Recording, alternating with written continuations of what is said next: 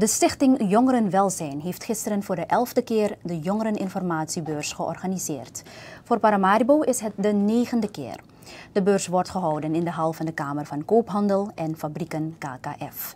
Ter voorbereiding van de beurs wordt er een onderzoek gedaan om aan de verwachtingen van de jongeren te voldoen. Dit zegt Rita Grauw, voorzitter van de stichting Jongeren Welzijn. Grauw zegt verder dat dit onderzoek onder 1200 bezoekers of respondenten van de vorige beurs is gedaan. De stichting heeft opgemerkt dat er vanaf 2012 een afname is in de participatie van de VOS-scholen, zegt de voorzitter. En in de beurs van 2016 is het bijzonder evident geworden, dus dat inderdaad de jongeren hebben aangegeven, ondanks de aanwezigheid dat niet van het ministerie, maar ze willen het gevisualiseerd zien, de middelbare scholen. Zo zijn onze jongeren nog eenmaal. Wat we hebben gehad voor dit jaar 2018 is dat we alles hebben gedaan om de VOS-scholen hier te hebben. We hebben niks nagelaten. Ik kan u alleen maar zeggen dat we daar niet zoveel succes in hebben gehad. We hebben de participatie van 1 middelbare school waarvoor wij erg erkentelijk zijn. Maar wat we wel hebben, zijn natuurlijk omdat de beurs voor 60% wordt gedaan door vrijwilligers, vrijwillige organisaties. We hebben natuurlijk NGO's hier zo, die zitten in de dienstverlening. NGO's die zitten in de hulpverlening.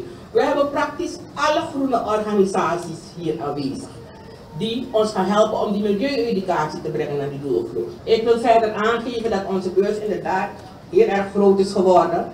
We kunnen gerust zeggen dat we plusminus 15.000 participanten hebben bij de Jongereninformatiebeurs en dat doet ons goed. Vicepresident Ashwin Adin merkte op dat jongeren zo vaak op social media zijn dat hij zich afvroeg of er wel behoefte is aan een jongerenbeurs. Vooral omdat nagenoeg alles op social media te halen is. Ook zijn de jongeren van nu veel visueler ingesteld dan vroeger, zegt Adin. En lees minder.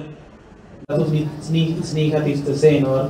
Maar als we het weer visueler en interactiever kunnen brengen, heeft uw succes eigenlijk waargemaakt, toch? Dat het werkelijk zo is dat je het visueler moet brengen, dat je het interactiever moet brengen en dat is wat de jongeren verwachten van vandaag.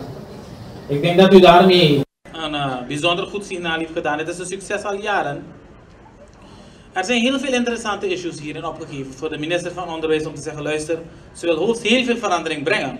Er zijn heel wat opleidingen bijgekomen, we weten dat. Er zijn heel wat uitdagingen. En als we fricties zien en de mensen komen op straat, heeft allemaal te maken met verandering. Als we maar verandering ten behoeve van verbetering doen, dan zeggen we frictie is geen probleem. We moeten allemaal vanuit onze invalshoek oneens, we mogen oneens zijn. We agree to disagree. We hoeven niet over alles eens te zijn. Maar die verandering gaat moeten komen. In onderwijs moet er heel wat nog veranderen.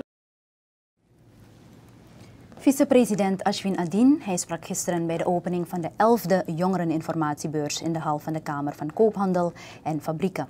De beurs wordt voor de 9e keer in Paramaribo georganiseerd en duurt tot en met morgen.